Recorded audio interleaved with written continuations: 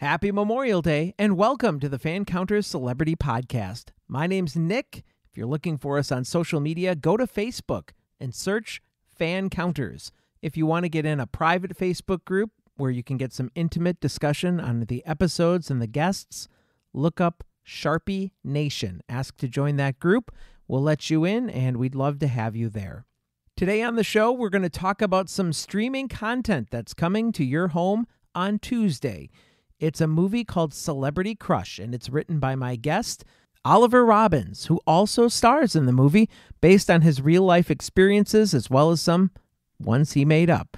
And we're going to talk about that movie today. Now, if you're wondering why Oliver Robbins sounds familiar, well, you definitely know him from the Poltergeist movies. He was in number 1 and number 2. No one can forget the infamous clown scene where he's strangled by the clown, as well as when he's sucked into the tree that's outside his window.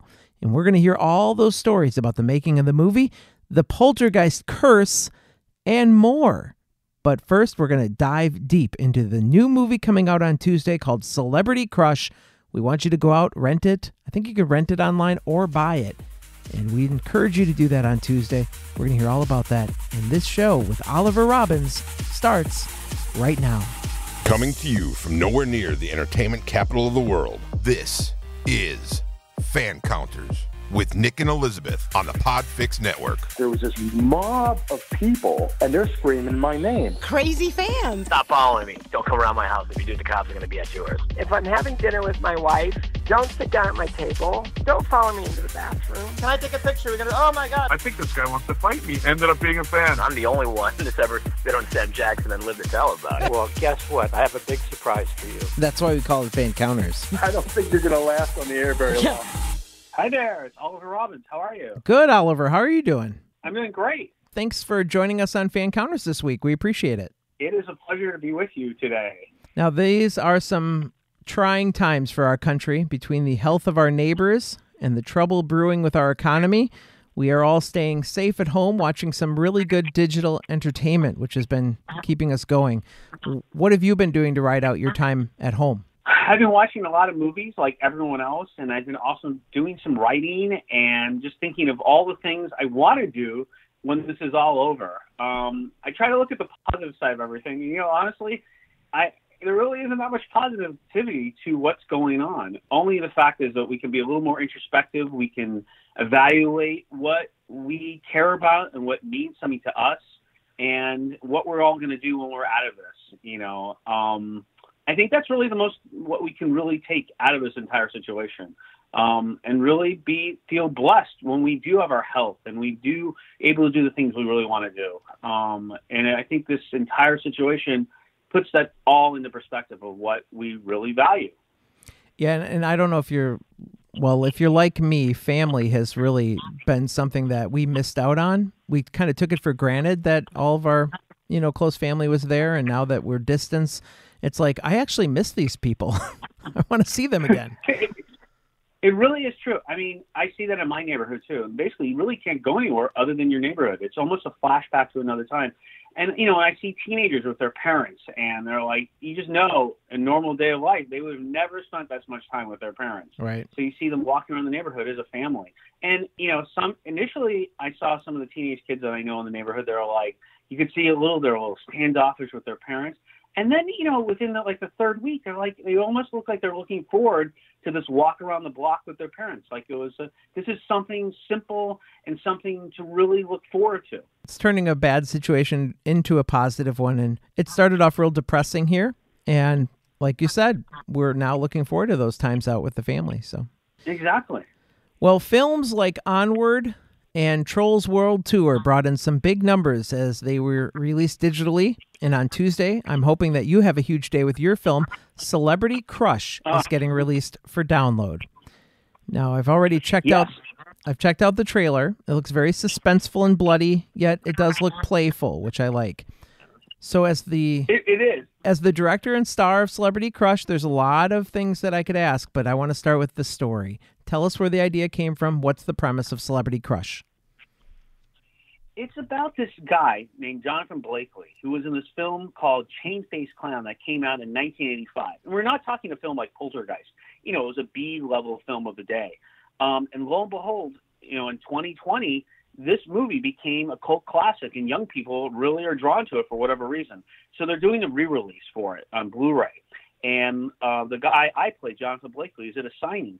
And, he's a little down on his luck, and he's feeling a little insecure about himself at this point in his life. And he's seduced by this beautiful but psychotic, fan. And she kind of builds him up and pretends that she doesn't even know him from a hole in the wall, doesn't even know about his movie. She likes him for him. And she seduces him, and he wakes up at her house, and he discovers that not only does she know about his film, but she's the super fan. And she has a tattoo of himself as a kid on her thigh. That's and creepy. She knows everything about the movie. And she's thinking they're going to spend their entire life together. They're going to fall in love. And when he doesn't really go with that plan, she goes to plan B. She traps him, tasers him, and he wakes up in her makeshift dungeon. And she proceeds to basically live out her fantasy of everything she dreamed about for the last, as long as she can possibly remember. And he has to contend with everything that she does and basically try to escape. And it's kind of a black comedy. The things are horrific, but they're also really kind of funny in some strange, crazy kind of way. So at times you don't know if you're supposed to laugh or you're supposed to scream. Now, you filmed this movie in Florida, not L.A. where you live. Why did you pick Florida? Florida is just, this is the honest truth. I love L.A. and I grew up in Los Angeles. And if you have a lot of money to make a movie, L.A. is fantastic. However, when you're very low budget, and we had a limited budget on this movie, so we decided to go to Florida because they're kind and loving in terms of the people. And a $1 can really go a lot further than it ever could in Los Angeles. Like you can get locations for very little relative to LA.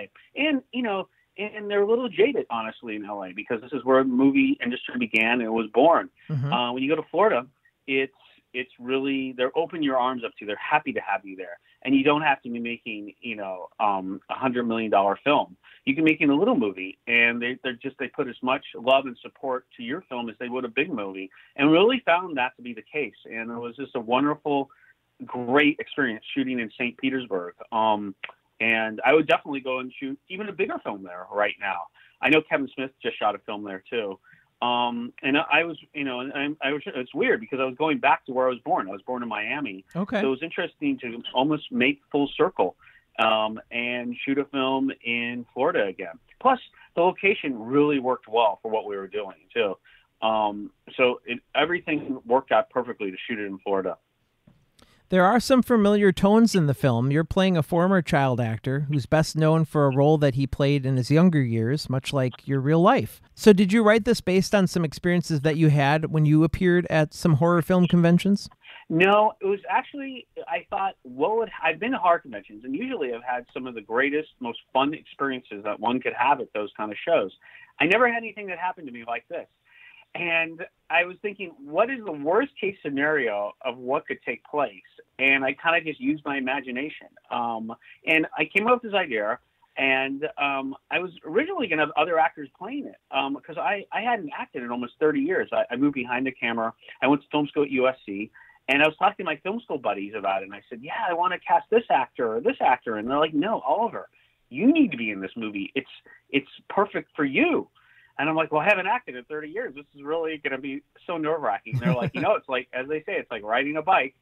And so I said, okay, let's do it. And I was working with my friend Michael Baumgarten, and I said, we have a certain amount of money to start with. Can we make this film? And he says, no problem. And I said, let's go to Florida. We'll go shoot it there.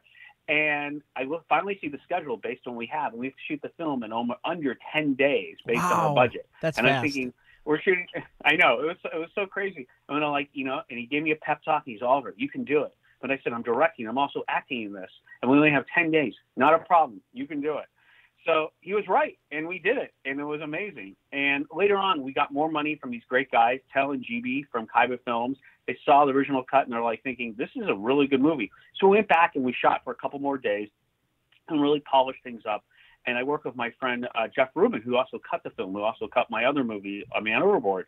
And we assembled it together, and we worked on it, and we made it what it is today. And I think it's, it's a really fun, entertaining movie. I'm fascinated when an actor and director can be the same person. And Did you find it challenging to like direct and act in the same scenes? Did you have a good eye to know how your performance stacked up when you're doing it? I think it's extremely difficult. And, honestly, I'm not sure if I would ever do it again. I think if you can do it when you have more time and you have a bigger crew and you can really watch, the dailies, and also if just watching the cuts, we had no time to watch pretty much anything. So I set up the shots. I went by my shot list. Fortunately, I had directed several other films before this. So in terms of the directing part, I knew what to do. I knew what the coverage we needed to assemble the story. So I had all of that. However, like you're saying, it was extremely difficult to know the tone. Where are you in terms of performance? And at the same time, you have to guide the other actors with the performance too. I don't like to really lead character. So it was hard to direct actors when I'm the character. So I have to turn it on and turn it off very quickly. When you're normally just acting in a film, you can stay in the character and you don't have to worry about being objective really about anything. So, due to the time constraints and, tone and, and capturing the performance and also lining up and directing other actors with their performance, it was extremely challenging. And I really admire someone like Clint Eastwood who, really makes it seem easy. You had to have had a really good crew on your side as well. How big was the crew for the film? Well, we had a small but really able crew. I think for a little low budget film like this, you really don't want to have a monster crew because you really don't have the time.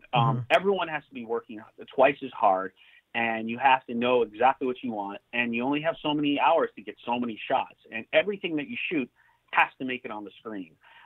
Because that's critical, because you have nothing that you're shooting that shouldn't be on lens and end up in the final cut.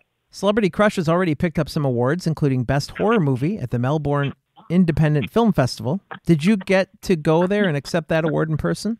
No, I didn't, but my producers went there and they accepted it for me. Unfortunately, I had a conflict at the time and I couldn't go, but it's great that people are actually loving the film that much. Because, when you make a movie, you never know what people are going to think. And I learned that really in film school. You might have one intent, but when people see your film, they could think things totally different. And, it's interesting because things I thought that would get a laugh or didn't, and vice versa. And things that I thought that were really scary, when we were watching the movie with an audience, they weren't afraid by, but other things they really were.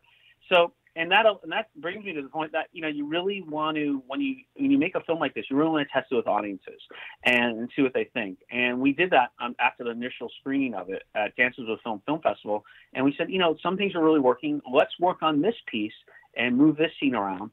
And all my friends from film school from USC helped me out, and we saw what was working and what wasn't. And it, in the end cut, really does play for everyone, it seems. The film takes place because a celebrity had an encounter with a fan.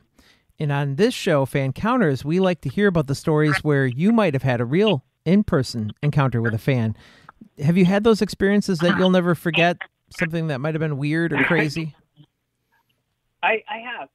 For the most part, I love going to the shows and talking about the history of Poltergeist and, my experiences. And it's a lovely experience for the most part. But I have had, I had one crazy person who, and I'm not joking, I think I was like in Mississippi or something.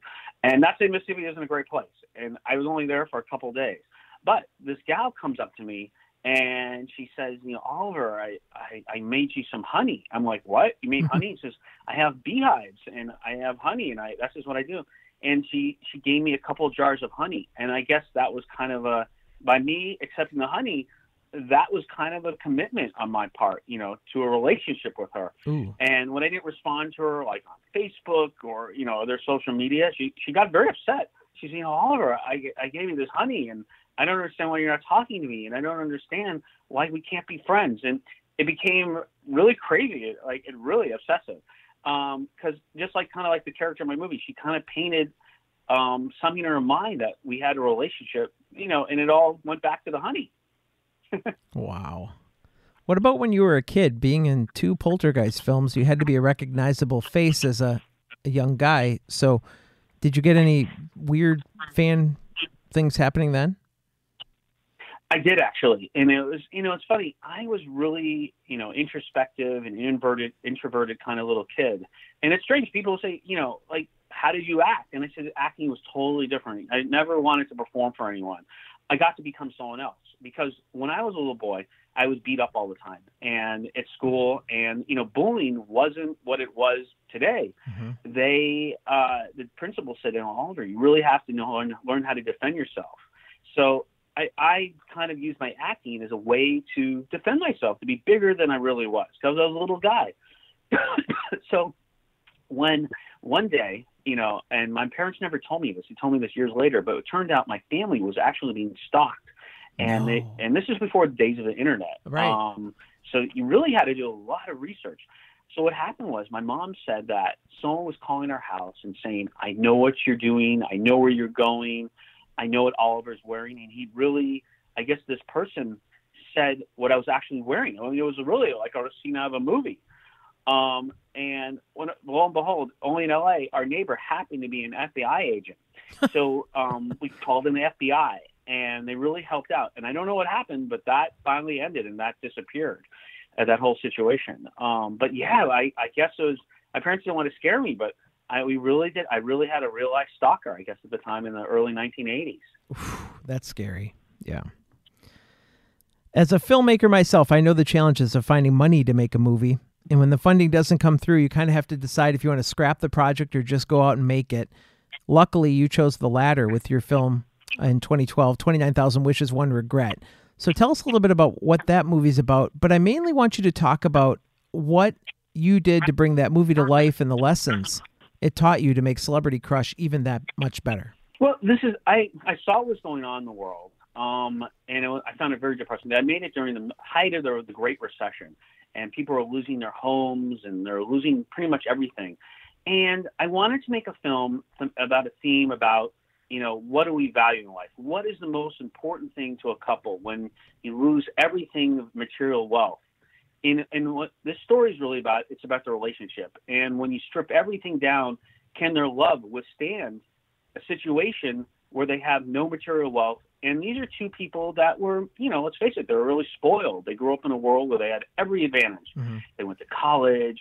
They went, they had great careers. They spoiled themselves. And they're in a situation where they could be that way.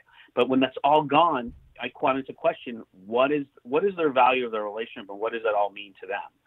So I created a story about this young couple who loses everything in the wake of the recession, and they have $29,000 left in their credit cards. And the young wife is incredibly depressed, and she doesn't know what she's going to do with her life. And she says, we're never going to come back from where we are. So let's use what we have on our credit cards. Let's spend what we have on the credit lines and just kill ourselves after we're done. And she's in this hopeless kind of depression, and he kind of goes along with it. And strangely enough, they begin having the best time in their life than they've ever had before. But what they realize is the relationship is really shallow, it's one-dimensional, and they really can't, be together for whatever reason because it was never based on, solid ground to begin with. And, a lot of things happen on this adventure they have. And we shot that movie literally with 2 or 3 people. Mostly it was just 2 people on a crew and the actors. And I went out and bought one of these great little digital cameras. I bought at the time they had the DSLRs, which are you're probably familiar with them. They're like the little Canons, the 7D and the T2i, and you literally can just go out and shoot anywhere. Mm-hmm. You can totally do guerrilla filmmaking. So we went out and I said, I went to film school. I know how to shoot. I'm not the greatest cinematographer, but I know how to light. I learned at SC. So I said, let's go shoot. So I ended up going out with these 2 actors, and we shot on the weekends. And whenever they're available, I said, hey, are you available this afternoon for like 2-hour window? Let's shoot this scene. So we did that over a period of maybe like 2 months. And because of the no crew and no budget, we were able to pretty much pull that off. We even went to Vegas and shot in Vegas with these little cameras, which was just, and people in Vegas, they didn't know we were actually shooting a movie at the time, and they were just incredibly nice, because it was even a smaller crew than even had like USC. But with the technology of today, you can really do this kind of little movie. And then I ended up cutting most of the film myself too. On my little Apple. Yeah. So you're not limited today. It's just your creativity and motivation. And I think we spent less than $2,000. I think most of that was gas and parking and just food and that kind of things. Wow. And so then when you made that film, it had to have obviously taught you some real, I mean, of course you went to film school, so you worked on a lot of student films, but this was something that you were creating from your head and you're doing it all by yourself. You must have had a lot of lessons that really pushed Celebrity Crush to the next level as far as how you knew to expedite the filming process and different tips and tricks that you taught yourself. Yeah, I mean, mostly, what I always really knew is you want to get your bare bones coverage, at least be able to tell your story, have all your cutaways, and you can't do anything really fancy. I mean, for instance, as a filmmaker, you're at USC, what does every shot mean to your storytelling? The rule of thumb is if someone should be able to turn down the sound on your movie and be able to know exactly what your movie's all about. And what that translates to is that every shot has to mean something. And if you have your shot list, you might have 25 great shots you want to do for the day. And you're talking to your assistant director, and you're like, do you really have time to do that? Honestly, Oliver. And he's like, you're going to get your 12 shots, maybe a couple more, but make sure everyone's going to count. And that's what I really learned from, 28,000 Wishes. When you're guerrilla and you're under the gun and you're worried about being ticketed for, honestly not having a permit sometimes. Right. You have to know that every one of those shots you're doing is going to mean something. You really have to think very quickly on your feet. If you see something that works, go with that. And if not, quickly decide that's not working. You can't waste your time, with a dolly shot. And I love dollies and I love those kind of movie shots, but you don't have 3 hours to level the dolly or light it and all the things. You quickly have to make decisions on what's really going to count to tell your story, because and you can't, as they say, you have to make the day, because you're paying these people and you're not paying them a lot. And they're doing it because they want to be there with you and they're committed to the project, but they're not getting a studio level salary, right. So you have to be really cognizant of that. I know that you have probably answered more Poltergeist questions than you wish that you would have. You're probably sick of some of the questions, but if you don't mind, I kind of have a few in my head that I want to ask you about. No, I don't mind at all. Okay. As a child, it's been rumored that you've lived in a haunted house in New York. So that kind of starts it out. So this was before Poltergeist. You had already felt like you had some experiences that were supernatural or something. What made you believe your house in New York was haunted, and did your parents also believe it? I believe to this day it was still haunted. I always believe in those kind of things.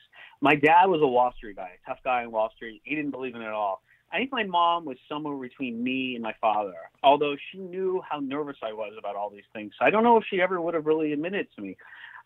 Lived in this townhouse, and this is the backstory. Okay. Lived in this townhouse that was built right after the Civil War, and it was on the Upper East Side of New York City. And lo and behold, I didn't know this at the time, but it was actually a whorehouse. And there was one room in this house. It was a red velvet room that I guess no one had changed. And this was in the 1970s. So this place was a little over 100 years old at this point. My dad even admitted to this. Even if it was the height of the summer, this room was cold. It was always cold, no matter what. And people got chills when they walked in there. So whether you believed in anything or not, this room physically was cold. And I used to sit in my bedroom late at night, and I heard people walking up the stairs. Literally, you heard each of the steps, each creak,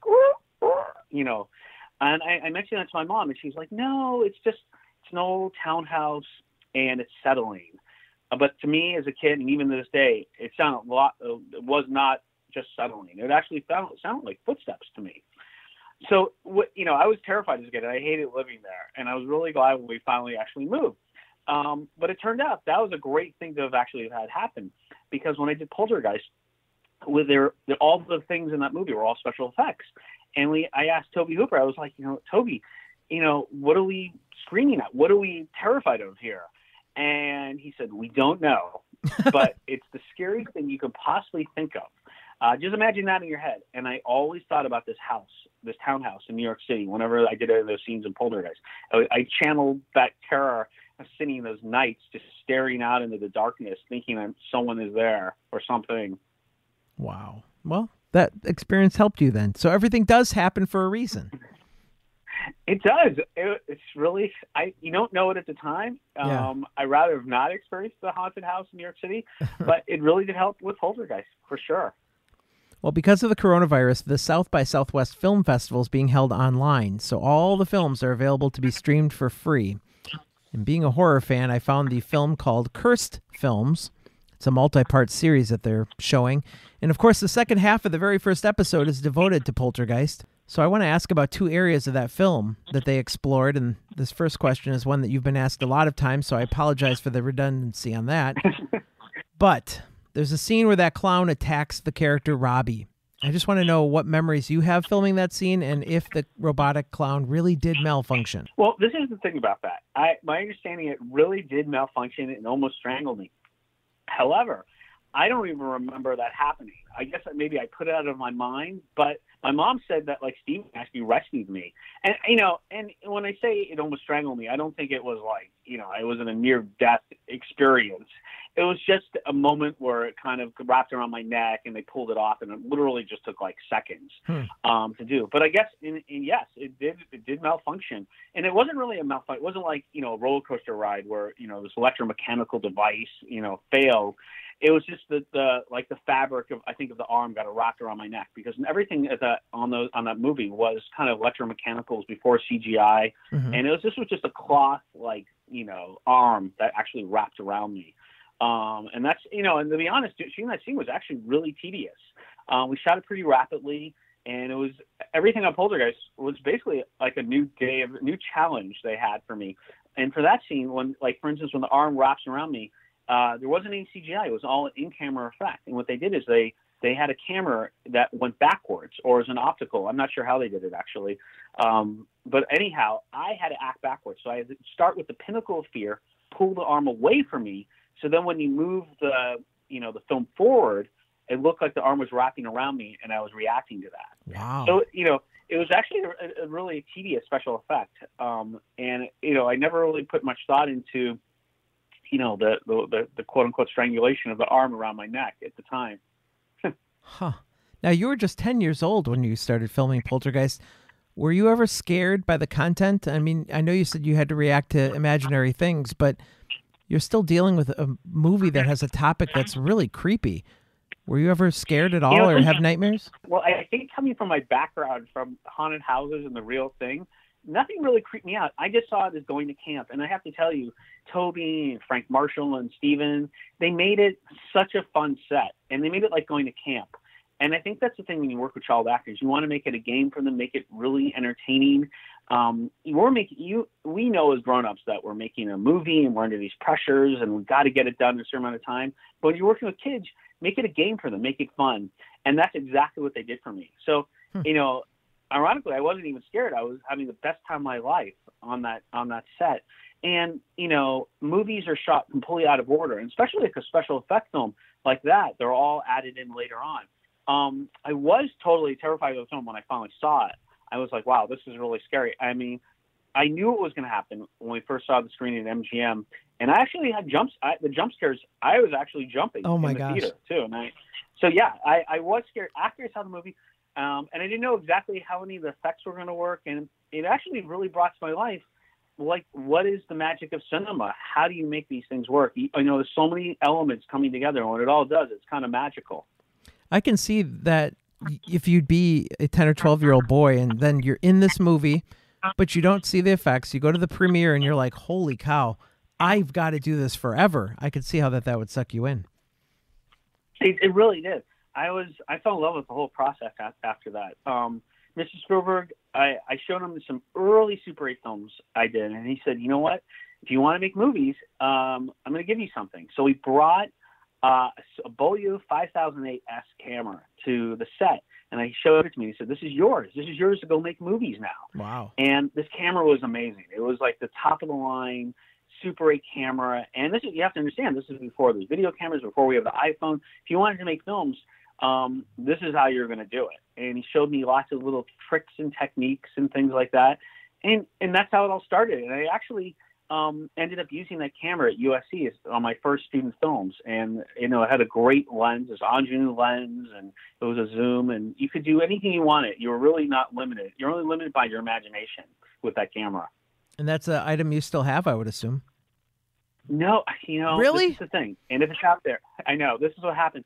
I put all my stuff in storage right after college because I was moving into like a little apartment at the time. And lo and behold, there was like a break-in, I guess, at the storage unit. And the camera was stolen.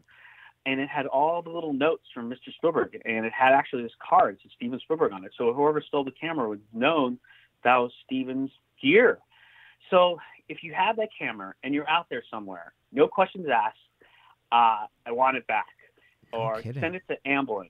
Send it to Steven, because it's originally his camera. And if anything, it deserves to be like in a museum, too, one day, because it was Steven's gear.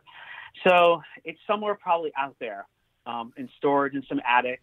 And I think the world deserves to have it, back. And I'd like to have it back myself. So anyhow, that's what happened with the camera I started filmmaking with. Wow.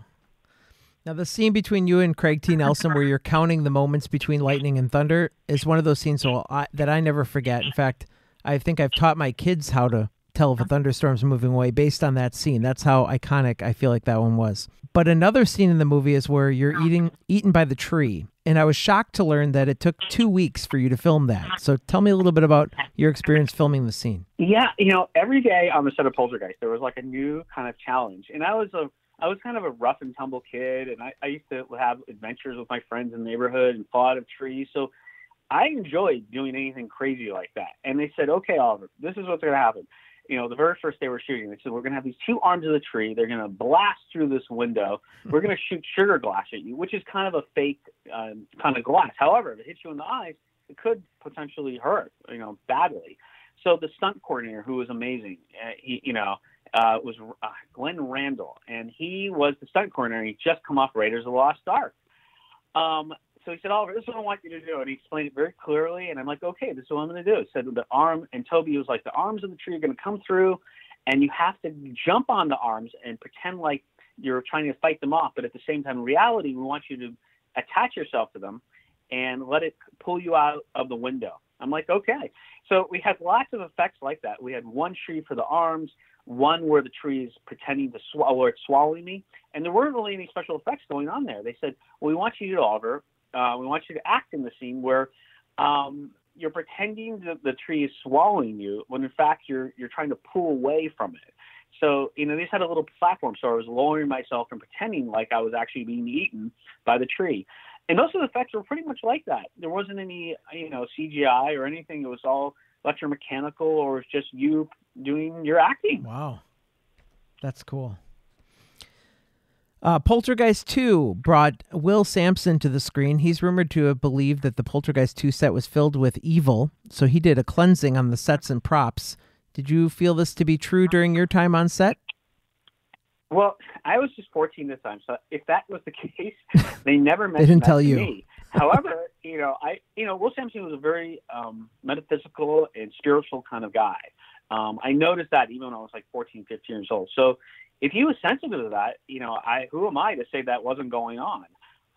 I had a great time on that set for the most part. I loved, working with Joe Beth and Heather and Craig, and I never sensed anything in terms of, ghosts or phantoms on set or anything evil happening. I mean, the hardest thing was the fact that in reality, what was going on in that movie, which made it tough, is that the studio was at a point where I guess they were running out of money. And I think Kirk Kerkorian was an executive there at the time, or he owned the studio, and they wanted to liquidate the studio to basically sell it and make condos there.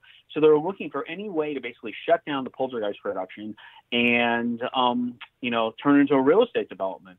So I think the producers, Mark Richter and Michael Grace, and Freddie Fields were under incredible, intense amount of pressure to make sure this film succeeded, that they stayed on budget. Because I think the studio at the time was really looking for any reason to just shut it down and collect insurance on it. Uh-huh. So that was the real ghost on that set, I think, though, too. Well, people use the word curse all the time about the Poltergeist series, kind of as a way, I would guess, to explain away life and death. And people have probably used it as a way to cope with people who have left this earth too early or unexpectedly. Have you ever believed in any hyped Poltergeist curse? I never really have, and I'd like to, even if I did, I'd like to believe it doesn't exist. I think that every movie has crazy things that happen on it.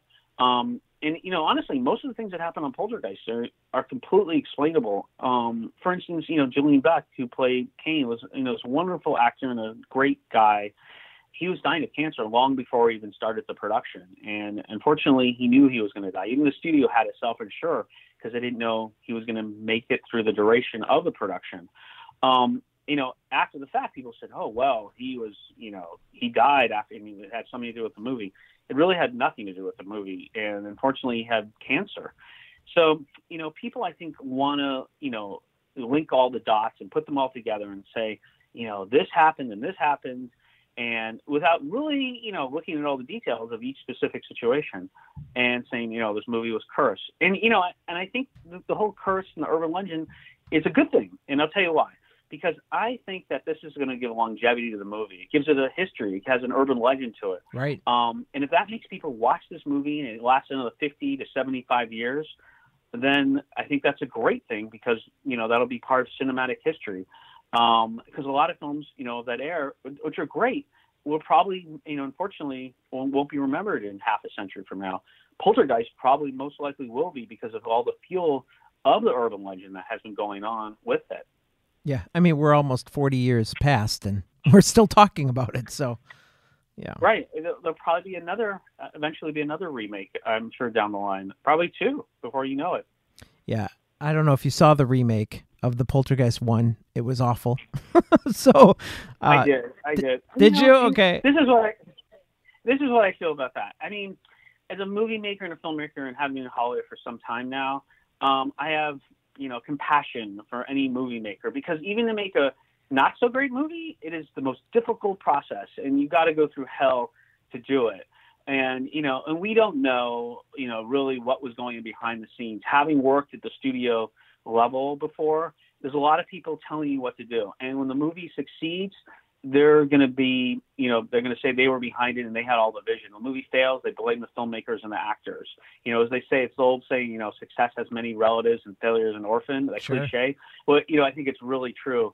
So we don't know, what really happened on that movie, because obviously it was a fail and it wasn't good. But, there's probably a lot of things happening behind the scenes that we have no idea that was taking place.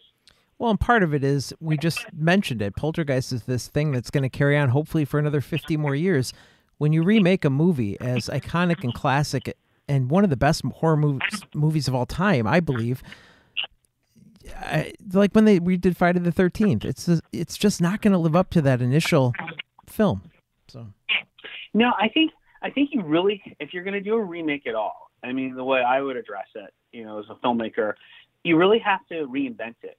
Don't try to do a shot-by-shot remake of it, because films succeed not just because of great stories, but because they're worked for the period of time that they're in. Poltergeist was meaningful because of the late 70s and the early 80s. The film had power because of that. The relationship between the family, the kind of family they were, and what the world and the United States was really going through. So a film is meaningful because of the period it's also in, not just because of the movie. So if you're trying to reinvent this film and stick it into 2020, it's really not going to have the same, impact for Generation Z or millennials. As a matter of fact, they might even find it cheesy, or they might not relate to it at all. It's very good insight, yeah. Last year, Heather O'Rourke's sister Tammy came on Fancounters, talked about the life and death of Heather O'Rourke. Can you share some of your memories working with Heather, and are there any moments that have stuck with you through all these years of memories you'll never forget?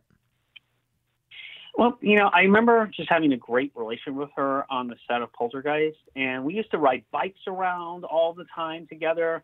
And I think people have to understand, this is long before the internet, before you had handheld video games, before kids could do a lot of different things and sit and play on their iPad. Right. There really wasn't that much to do.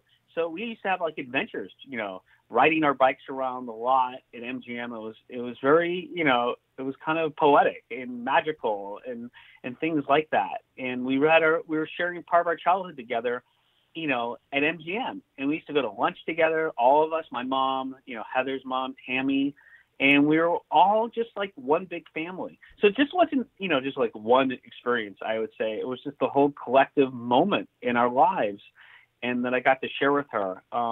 And I think, if she'd lived, she would have gone on to do a lot of different things. She was precocious and so smart, and she had her own ideas, and she even talked about becoming a filmmaker herself. So, it's such a tragedy because we lost someone that was beautiful and smart, and I think the world kind of missed out because we never got to see what she would have done. Yeah, I agree.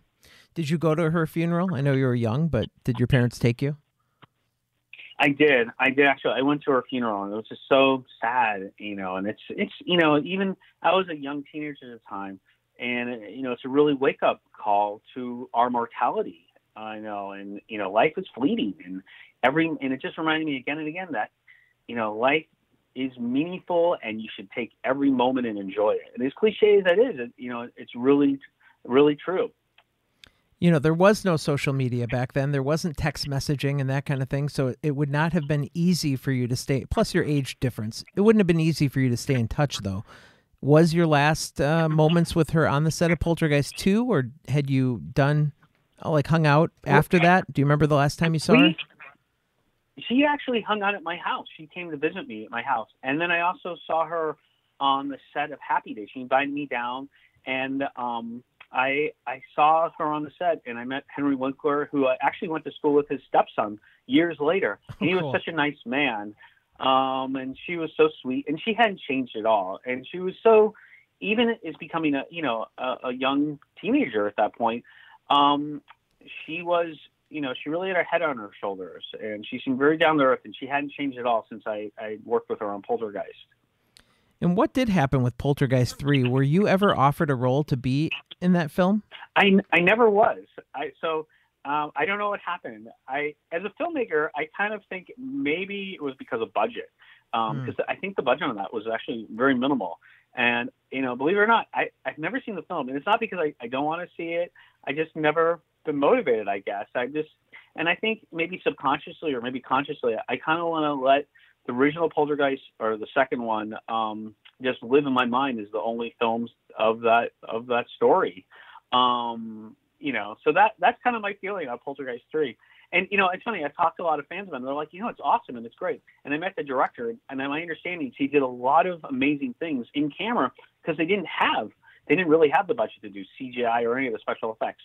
And having gone to film school, I really appreciate, what he had to deal with, because you're giving this film, and meanwhile you have 2 sequels that have millions of dollars, and you're being told as the director, you can't do this. You have to figure out ways to make, to create the jump scares, create the story, and you're living in the shadow of, a classic.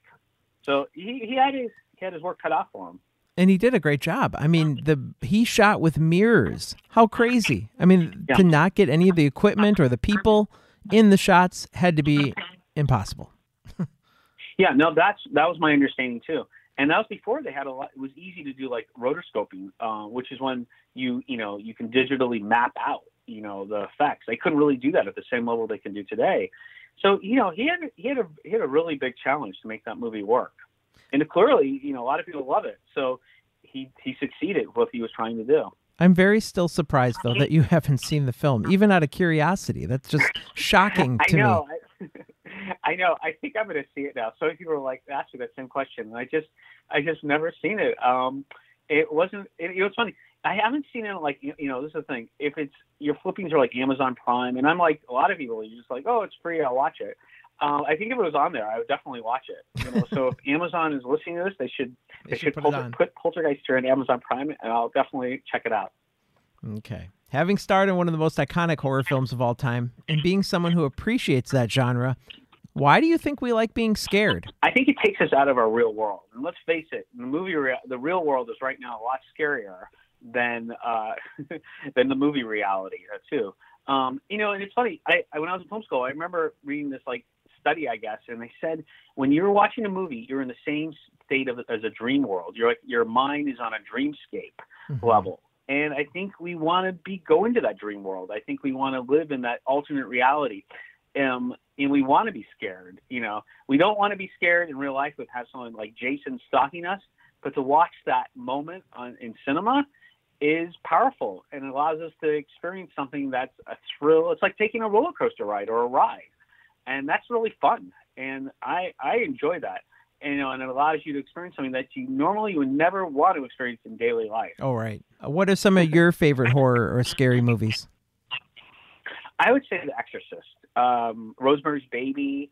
Those movies are just terrifying. I think The Exorcist is so real and raw, and I love films that have rich characters that and it's also a slow burn. You get to know the characters. There's really not a lot going on in Exorcist for the first 30 minutes, and they really ground it in reality. And then you get to know and there really isn't a simple answer to why is the possession going on? Why is this taking place? I like films that are complicated like that don't serve up all the answers. I think those are too simple, and I think audiences really think those are dumb for the most part. And Exorcist really doesn't do that, and it's terrifying. And like we were talking about, a lot of those effects are all in camera or they're flash cuts. It's due to the editing. Right. And I think the problem with a lot of films today, with a lot of the horror films, there's way too much CGI. And let's face it, a lot of those effects are not where they're ever going to be, at least in our lifetime, where they're going to look completely real. Maybe in 50 to 100 years from now. Maybe they'll happen sooner. But even that, I think people start to use that as a crutch as a filmmaker when you show everything.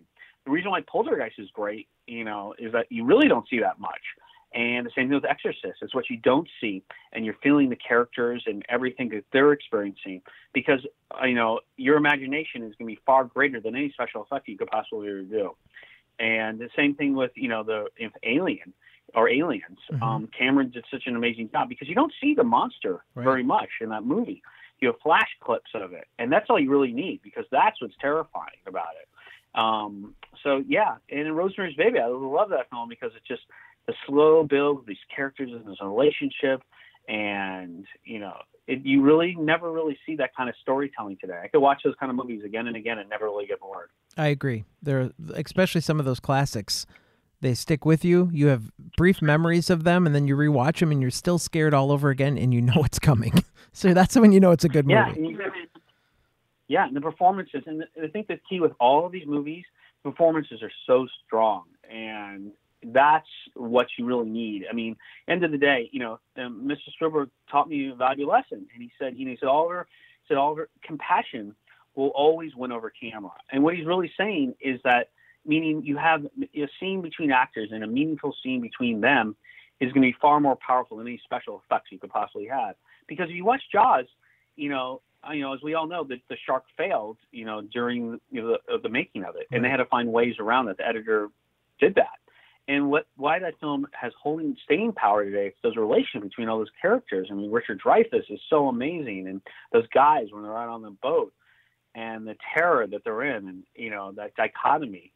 And there's no special effects to that other than the performances, and that's what makes Jaws such a great movie. And also, the scenes in all of Spielberg's movies, even the scariest of films, there's so much heart.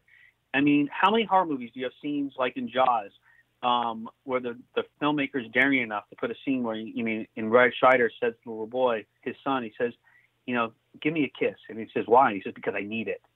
And those are compassionate, lovely little scenes that you don't really ever see today in horror movies. It's all about the jump scare. Yeah. But you need those kind of moments to really bridge all the horror, so you care about the characters and you're rooting for them. During quarantine, one of the hidden gems that I found on Stars as I was going through some movies that I hadn't seen, I picked one out called Brightburn. Have you seen this film? No, I've never seen it. All right, I definitely recommend you check it out, because it is, how horror movies just aren't the same anymore, because you're right, they're all about the jump scares. This kind of went back to that hiding the monster in the closet as long as possible type situation. And it was one where it was like an hour and a half, and it was a quick hour and a half. It was an excellent horror film. Wow. What's it about? So it's about this boy, and you find out kind of early on that this couple tried to have a baby. They couldn't have a baby, so they ended up finding this child in the woods. And instead of telling anybody it wasn't their kid, they just brought it in and raised it. But by the time it's 10 years old, weird things start happening, and you find out the history of this baby. Oh, that sounds good. It sounds like a slow burn. It's almost like Superman, but the reverse is Superman. Instead of having great superpowers, you learn this kid isn't all that you think he is. He's more. So what's it called? Brightburn. Okay, I'll definitely check it out. Yeah, definitely. I recommend it. Now, Oliver, you're on Cameo, I found out. So I'm kind of wondering if you've had any weird requests on Cameo. Believe it or not, I haven't had that many Cameo requests. Okay. And they've all just been like birthdays or things like that. So yeah, nothing too crazy yet. So yeah. So yeah. Okay. So yeah, there isn't anything I haven't had any crazy requests, but I'm looking forward to getting them if I ever get them on Cameo. All right, let's send them in, and then you come back and tell us about them. Now, look, I'll do a follow-up. That'd be great. I see on your IMDb, which we know is not always accurate, but hopefully most of it is. You've got a new movie coming out that you're in called The Rideshare Killer. Looks like something coming out next year. Is that right? Yes, I work with this filmmaker named Ashley Myers, and he is a great filmmaker. I actually worked with him before as a director. I directed a film he co-wrote called Man Overboard, and he saw me in Celebrity Crush, and he was like, Oliver, I'm making this movie, this thriller. Do you want to be in it? And I said, do I have to audition? He said, nope, you don't even have to audition. I know you're great, and you can be in it. So I said, okay, why not? And it's a neat little part. I played this crazy guy. It's actually kind of like the polar opposite of my character in Celebrity Crush, where I'm kind of this potential stalker. I won't tell you any more about the story, but I got to act with Eric Roberts in the scene, and Eric Roberts was like my hero. He was such a fine, great actor. And I said, yeah, and he told me, he said, yeah, Eric Roberts plays a detective, and you get to be in a scene with him, Oliver. And I was like, wow, I have to cross that off my bucket list as an actor. He was just so great and so professional, and this is a low budget movie. Wow. So we had to move really quickly and just shoot these scenes out fast, and we did it. And I had such a blast working on Rideshare Killer, and it was fun not to be directing again, honestly, because it's acting's fun when you don't have to worry about calling action. Right. And what everybody else is doing. Yeah, and you can focus on your acting, and that's it. And that really was a joy. All right, so we mentioned at the top of the show that Celebrity Crush is coming out on Tuesday for release for download. Where's the best place that you want to send people to get the film? I think they can check out, I'm updating Facebook. So check out Celebrity Crush on Facebook, because I'm making a lot of posts on that. And I'll update everyone on Facebook about it. And you can also go to our website, celebcrushmovie.com. And that's the trailers there. You can just Google Celebrity Crush. And it should definitely come up, and you can watch them on YouTube and the trailer. And I think it should be on most of the digital platforms. I don't know exactly where yet, but I believe it will be in most places. Very cool. Well, Oliver Robbins, thanks for being here. We really do appreciate your time. Oh, thank you so much for having me. This was really fun. My thanks to Oliver Robbins for joining me on the show this week. I have to tell you, Poltergeist is one of my favorite horror series of all times. And what I really loved about Oliver is that his style was, no holds bar. You could ask him anything, and he answered it. And I really appreciate when guests come on and will answer any curiosity that I have, and that was no exception today. Hope you enjoyed it.